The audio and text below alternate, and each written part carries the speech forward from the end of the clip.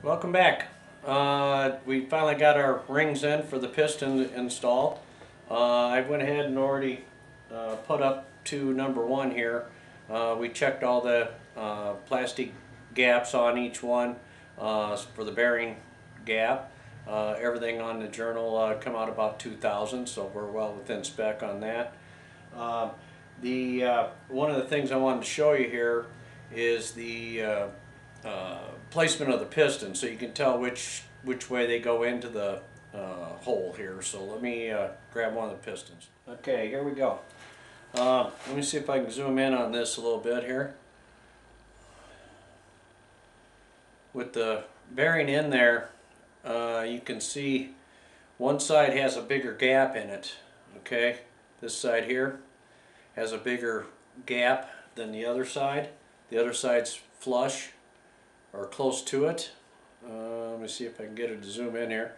Okay, so we know that the crankshaft has a radius on the journal, so we're going to put the piston in there with the wider gap towards that radius there, and that way we know we got the clearance on there.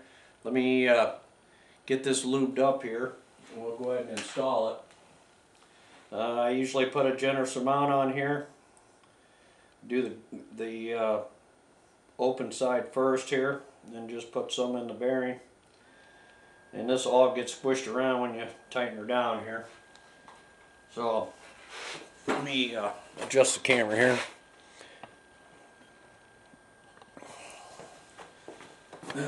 So I'm looking at the number one here, and I'm going to go to the very first one, so we know the radius is there. So we're lining our piston up with the radius to the front of the motor.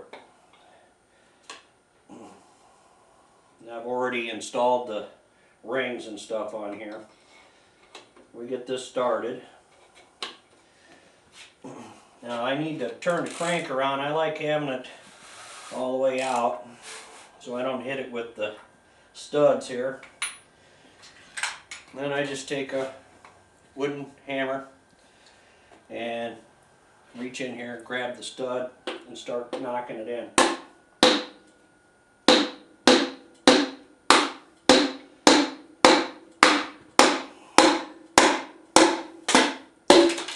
Alright.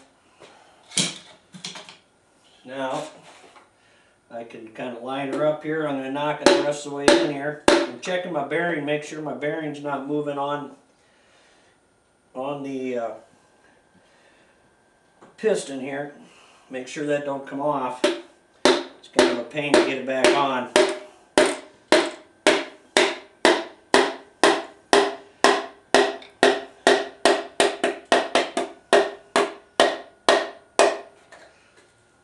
Okay. And I do see that it dropped down a little bit. Normally what I do is I'll just take you don't want to score anything, but I'm going to knock that bearing back around there a little bit. It slides pretty easy, so you don't have to hit it real hard. And now we can go ahead and lube up our other part here, the cap. Again, I'm just going to do the outside edge here first, where the radius is. And a generous amount inside here. Line this up with, so it's going to be on the radius.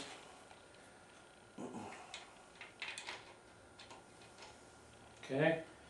And wipe my hands off a little bit here.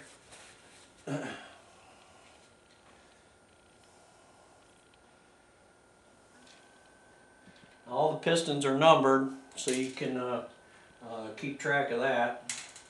Uh-oh. Drop the nut.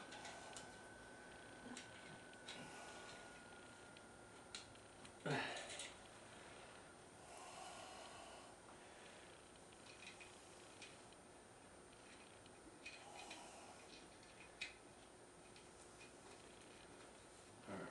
that one started.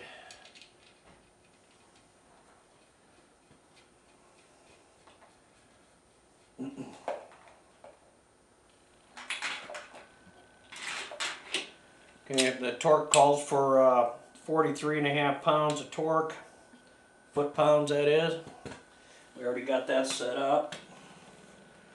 Just going to get these hand tight here.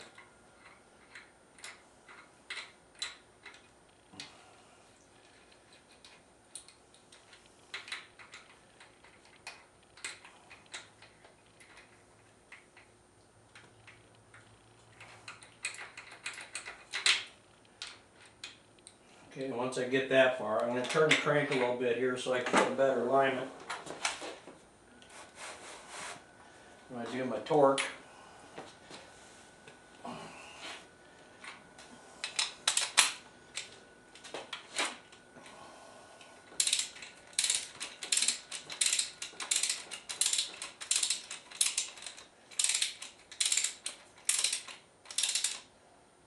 And I like going back and forth before I completely torque them down.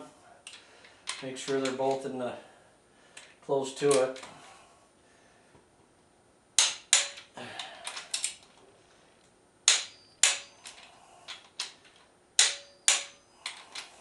I go across them a couple times just to verify.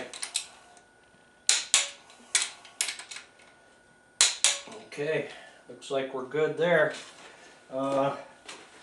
Now we should be able to do the rest of our timing here. I'll get that going. I want to set up an indicator, make sure I'm at top dead center, and we'll go from there.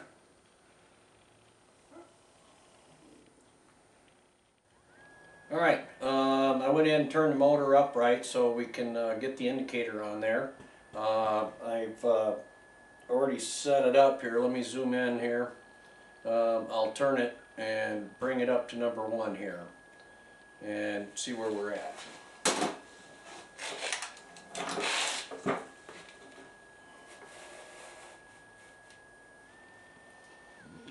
Now you want to find the high spot where it stops and starts going down and set your 0. Okay, and that's our top dead center. I'm looking at my timing marks and it's dead on, so we should be good on that. I'm going to double check it by turning it all the way around again.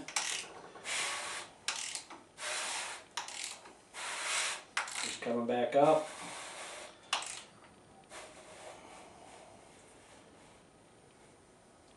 Alright, well, we're hit within 1/1000th of an inch. I'm pretty sure that's going to do what we need to do. We'll leave it set there and we'll go ahead and move on with some other stuff here. We want to double check the timing marks. If you remember right from the earlier portion of the video, we didn't have the number 1 piston in there before we put the timing chain on. I just turned the crank to where I knew it would be at top dead center or close to it. So, but everything worked out. So we'll go ahead and move on. I think we'll put in the oil pump. Okay, this is fairly straightforward here. The oil pump came with 2 different washers. One's got an egg shape in it, the other one's got a round circle. We checked the bottom of the pump and figured that the pump has an opening with an oval in it, so we're going to use that one down there. It's pretty straightforward. You don't need any sealant on this. It should seal itself here.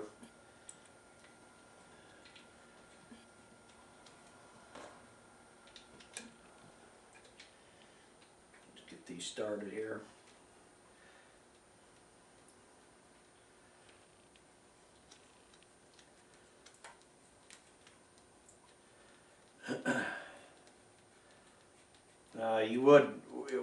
I will prime this before I start the motor. You definitely don't want to start the motor with it dry. It takes a little bit to get that pump primed up, so you'll want to pre-prime the pump before you start. So, and we'll do that down through the distributor hole. When we get to that point, we'll prime up the pressure before we put the distributor in there.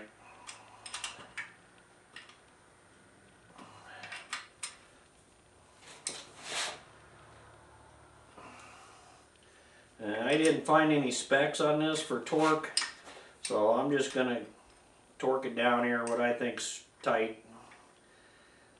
Maybe.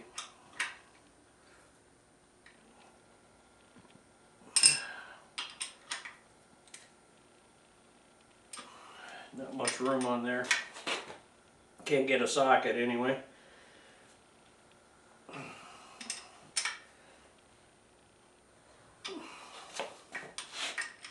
I'm pretty sure that's probably close to 50 foot-pounds.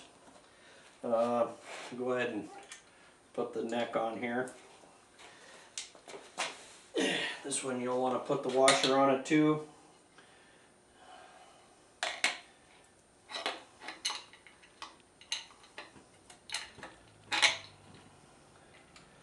Pretty much only goes on one way, so if you don't have to worry about it which direction here.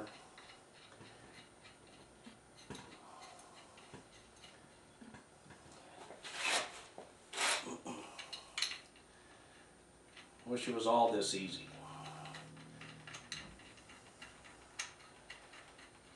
And I'll go ahead and tighten these up and double check everything. We might be putting a pan on today here. Get this bottom buttoned up and we'll be fine. So we'll catch up here in a minute.